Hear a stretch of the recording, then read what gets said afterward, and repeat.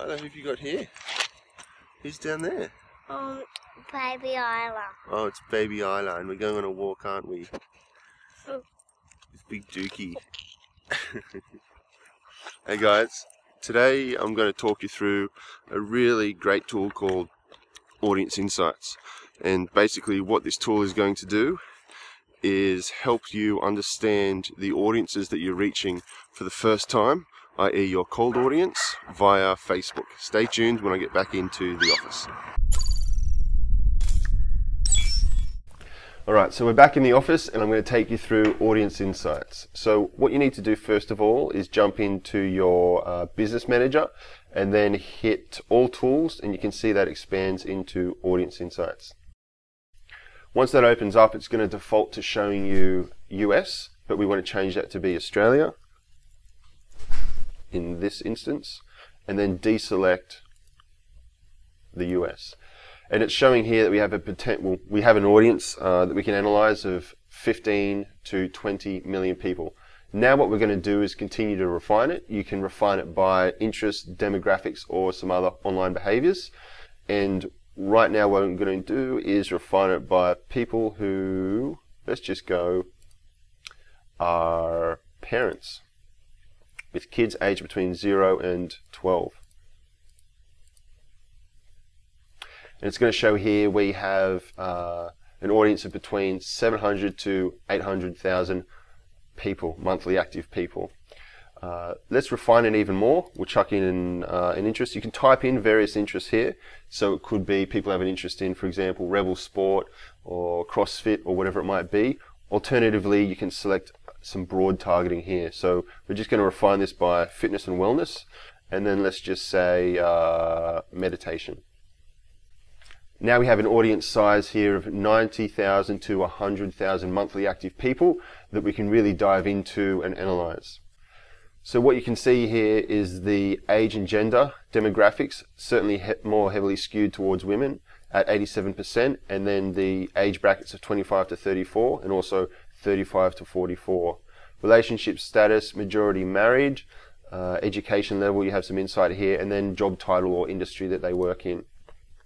Moving along, you can check out the page likes, and what this is showing is the categories of pages. So when you create a page, you need to select a particular category that you want your page to be in, and this is showing all the various categories and the top pages within those categories. So you've got here sports and recreation, the Healthy Mummy Fitness, education, the Parental Stress Centre of Australia, so on and so forth.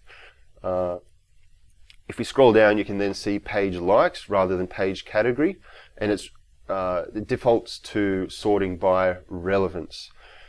So the pages that Facebook sees as most relevant to the targeting criteria that we've set up here. You can also sort it by audience size, and what this column represents is of the total 90 to 100,000 people in these targeting options, in these fields that we've selected. Of that total, how many of them follow these pages. So you can see here that if this was my exact target audience, I'd definitely consider either targeting fans of the Healthy Mummy, which is a great insight that we can gain here. So I guess that's one of two benefits by doing this. One, you can really take a dive into the cold audience that you're going to be reaching out to and make sure that they have relevant interests. And as well, there's always an opportunity for you to try to build a relationship with the page admin. And then that could be in the way of even liking, commenting, and engaging with their posts.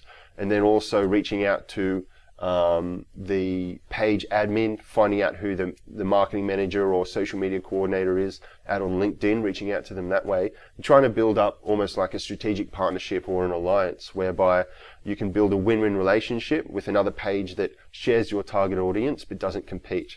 So you might have a decent sized audience, they might have a decent sized audience, or you might not have a decent sized audience and they may have a large audience, and you could even incentivize them with a giveaway or a competition or even financially for them to share or create posts about your product or service.